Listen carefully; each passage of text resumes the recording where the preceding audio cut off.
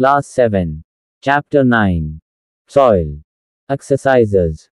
Tick the most suitable answer in questions 1 and 2. 1. In addition to the rock particles, the soil contains 1. Air and water. 2. Water and plants. 3. Minerals, organic matter, air and water. 4. Water, air and plants. Answer. 3. Minerals, organic matter, air and water. 2. The water holding capacity is the highest in 1. Sandy soil. 2. Clay soil. 3. Loamy soil. 4. Mixture of sand and loam. Answer. 2. Clay soil. 3. Match the items in column 1 with those in column 2. Answer. Column 1. Column 2.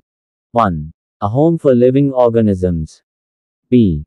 All kinds of soil. 2. Upper layer of the soil. C. Dark in color. 3. Sandy soil. A. Large particles. 4. Middle layer of the soil. A. Lesser amount of humus. 5. Clay soil. D. Small particles and packed tight.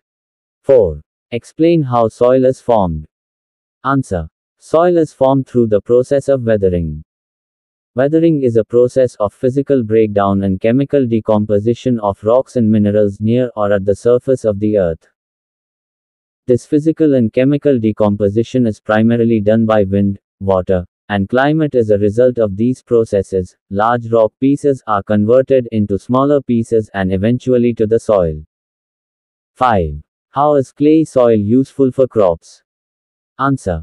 Clay soil is useful for crops for the following reasons.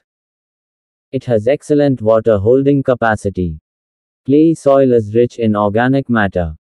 Clay and loamy soils are suitable for growing cereals like wheat. Water holding capacity of clay soil supports the growth of crops like paddy, which require more water to grow. 6. List the differences between clay soil and sandy soil. Answer. Clay soil, sandy soil. 1. Particles are finer. 1. Particles are larger. 2.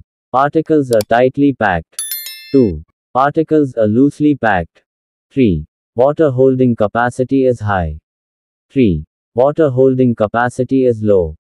4. It is heavy in weight. 4. It is light in weight. 5. Rich in humus. 5. Not rich in humus. 6. Rich in organic nutrients.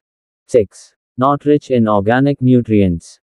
7. Little air between the particles. 7. More air between the particles. 7. Sketch the cross-section of soil and label the various layers. Answer. Cross-section of soil. A. Horizon. B. Horizon. C. Horizon. Bedrock. 8. Razia conducted an experiment in the field related to the rate of percolation. She observed that it took 40 minutes for 200 milliliters of water to percolate through the soil sample. Calculate the rate of percolation. Answer. Amount of water equals 200 milliliter. Percolation time equals 40 minutes. Percolation rate equals amount of water, percolation time. Equals 200 milliliters, 40 minutes. Equals 5 milliliters per minute. 9. Explain how soil pollution and soil erosion could be prevented. Answer.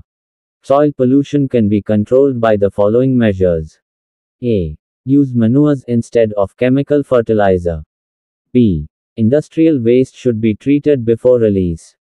C. Avoid the use of polythene and plastic or they should not get mixed in the soil. Soil erosion can be controlled by taking the following steps. A. By planting more trees. B. By stopping deforestation. C. Avoiding overgrazing by animals. 10. Solve the following crossword puzzle with the clues given. Answer. Across. 2. Erosion. 5. Polythene. 6. Clay. 7. Earthworm. Down. 1. Wind. 3. Wheat. 4. Sandy. 5. Profile. If you like this video, please subscribe to my channel, like, comment and share this video with your friends. Thank you for watching.